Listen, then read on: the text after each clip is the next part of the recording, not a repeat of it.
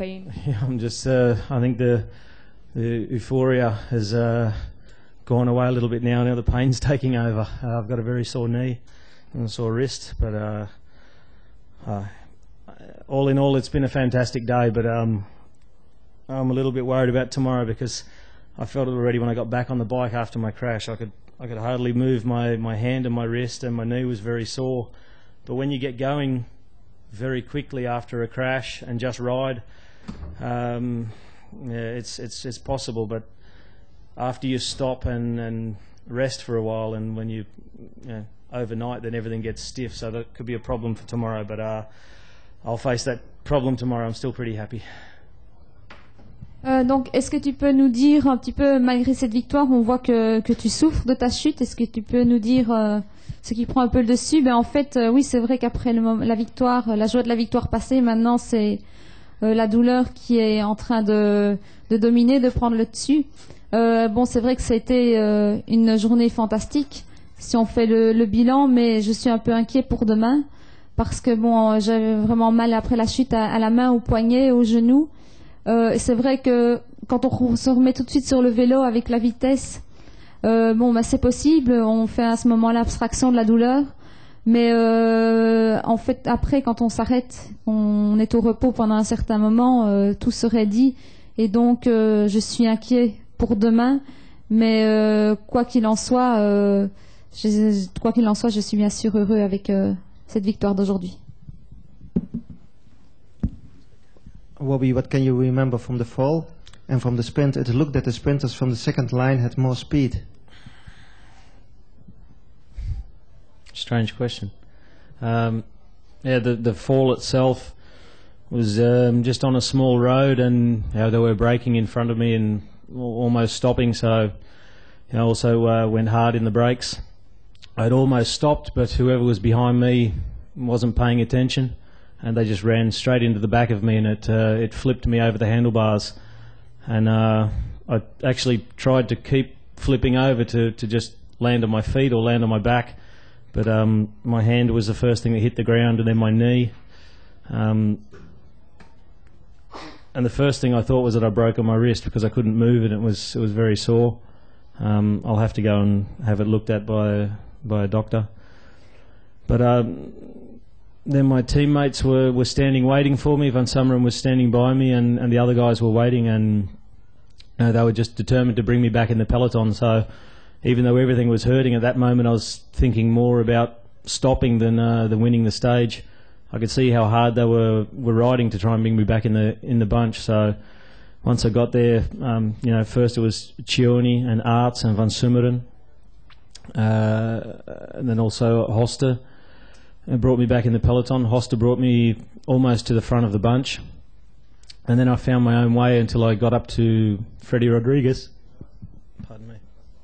And then in the last kilometres, with all the roundabouts and the corners, I was just able to find my own way. I kept moving to the front, but tried to be economical, save my energy. I knew the sprint was difficult. It was uphill.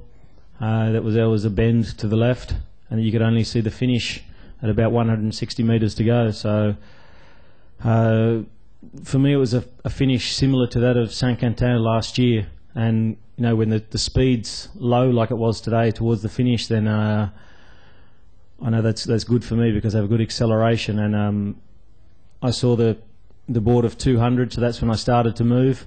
I came out of the wheels and out in the wind at 150, and that was the perfect moment.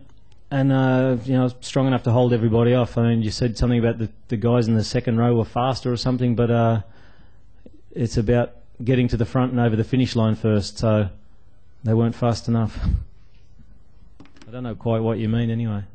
Wie was sneller? The riders from the second lane, they came and they punched over the riders who were on the first line.